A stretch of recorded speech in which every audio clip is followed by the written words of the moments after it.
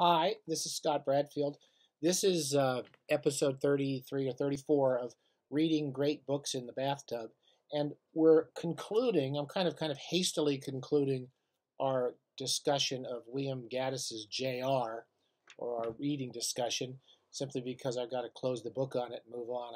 I read the last couple hundred pages again in the past couple of days. And again, it's a very funny book.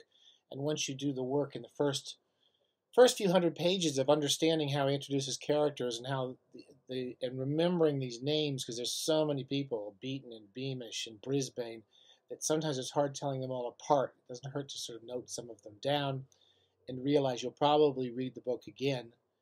It is a sort of book that, one of the few books I can think of that benefits from being read more than once and being read several times, because it's always funny. It gets funnier as you understand the characters. I wanted to say a few brief things today, because most of the concluding chapters, last few hundred pages, are easier to follow if you've done the work in the first half. But I wanted to say something I started to say in the last lecture, which every time I read J.R., it reminds me of hearing my parents talk about how much they loved listening to radio. And in many ways, I think that this is probably the world's greatest radio comedy drama. And that my mother used to tell me about some radio show where I think it was Flibber, McGee, and Molly. And every episode, someone would go to a closet because someone kept the closet full of crap. And every time they went to the closet at home, you would imagine this huge mound of crap pouring out of the closet. There'd be this huge noise, this cacophony of sound effects in the radio studio. And I also remember listening to Jack Benny, the great Jack Benny radio shows when I was a kid. One of the few radio shows I listened to and loved when they were replayed on records. And there were those long sections where Jack Benny would go into the vault to visit his money, and you would imagine all of these amazing things as he went down this river, and there was vast safes, and he was in this deep cave, and you could imagine this amazing landscape. And I really do feel that this is what's happening in JR all the time, especially when we get into that nightmarish apartment house that becomes JR's corporate headquarters and is the kind of the place that Gibb and Schramm have been living uptown in some really crummy part of town, basically to have girls over or to live cheap and write their great novels. And it's a nightmare. So I'd like to start, do a few brief quotes, and then leave you to the book. But some of the great passages that always move me when I get through this book. On 473, I want to read a little brief passage where Amy Joubert often runs into J.R. coming in and out of that payphone that J.R. set up outside the school, and she realizes this kid thinks about nothing but money. And she tries to get him to look up at the sky. This is the bottom of page 473. And the little kid says, he's 11 or 12 years old, he says, did you ever think, Mrs. Joubert, everything you see someplace, there's this millionaire for it. So you see a building, a millionaire, you see a box of toilet paper, a millionaire. Everything is some millionaire made money off it. And Mrs. Joubert says, is that all you think about? Sure, I mean, look back there. He blocked the door by way of opening it for her with his back against it, bringing the wind in. He's opening the phone booth door for her. Like right now someplace, there's this water fountain millionaire, and this locker millionaire, and this here light bulb one. I mean, like even the light bulb, there's this glass millionaire, and this one off where you screw wait a second. Down that bright, empty corridor, the telephone rang in the booth. Could you just wait up for me a second, Mrs. Joubert? But she reached past him to push the door, leaving him off balance there a foot in each direction where the wind brought in a wrapper from a Three Musketeers candy bar. See, okay, wait a second, I'm coming, and he ran up against her on the steps. Just stop for a minute. She caught an arm around his shoulders. Just stop and look.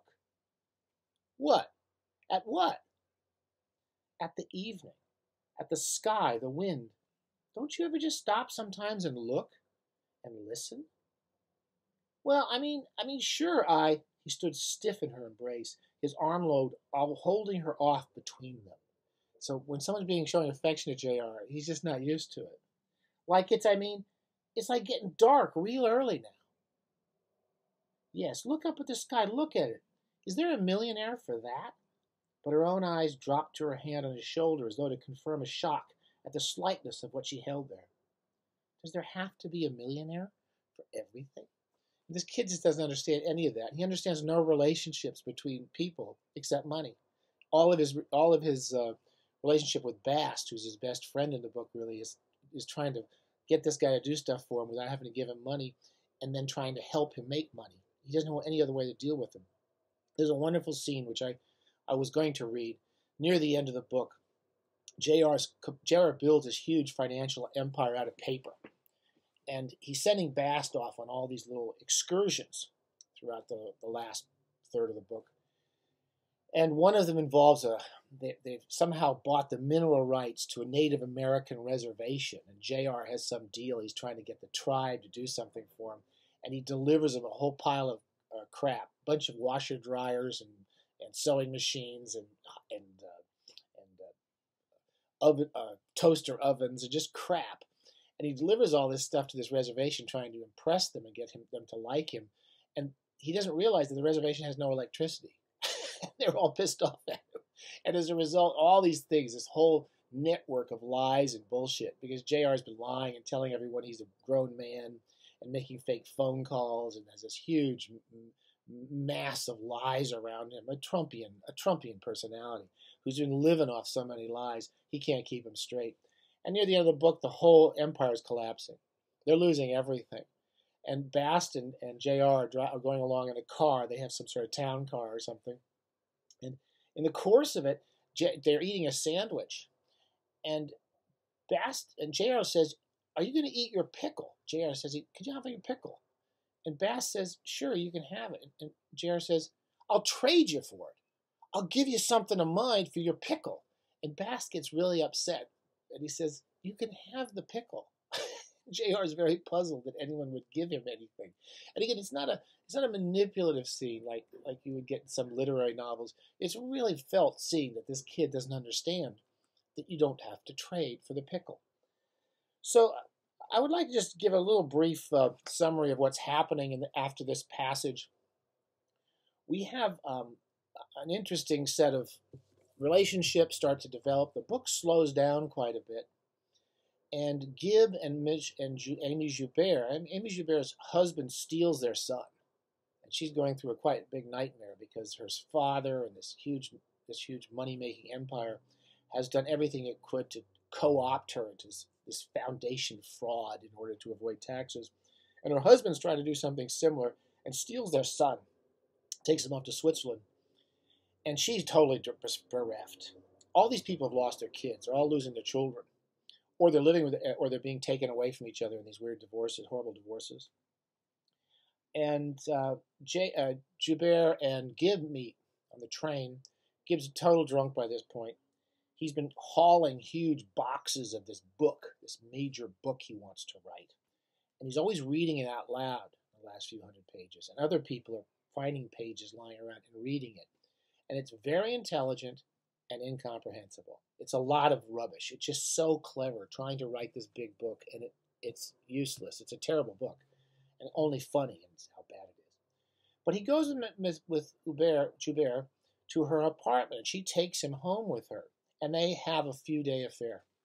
And there's some long descriptive passages of their lovemaking, which are almost entirely the bodies and the physicality of the bodies, but it's quite beautifully written. And a real relationship blossoms there. It's a real slow part of the book. And Gib is quite happy, and she's quite happy. And she tries to stop him from drinking, and she's trying to sort him out, and she's trying to explain that even though he's a mess, he's more interesting than these horrible people at the stock market. And she has to go off to find her son. She disappears from the book, basically, from that point on. And Gib is left with this mountain of crap that he's trying to write, this book. And then we go into another incredibly long scene. It must be 50, 60 pages, where it goes back to the apartment where Bast has been living with. Rhoda is the girl, who's Schramm's ex-girlfriend, and she basically sleeps with anybody.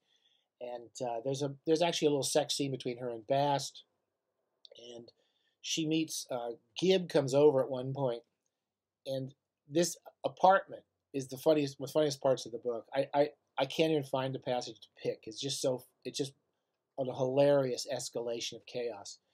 And again, there's water pouring out all of this is pure radio. Water's pouring out of all the taps. They can't find the piano. The radio voice is coming out all the time. At one point, Rhoda goes into the oven. There's no electricity because they haven't paid the bills, and the oven's being used to shove all of JR's correspondence because Bast is now using it as an office. And Rhoda at one point goes into the bathtub. It's the only safe place in the house, and is using some soap, and soap is all over the apartment. And constantly delivery people are coming to deliver the rubbish that JR is ordering, like, I don't know, huge crates of toilet paper or forks or all these terrible pieces of junk that JR is buying or getting cheap deals on are coming into this apartment.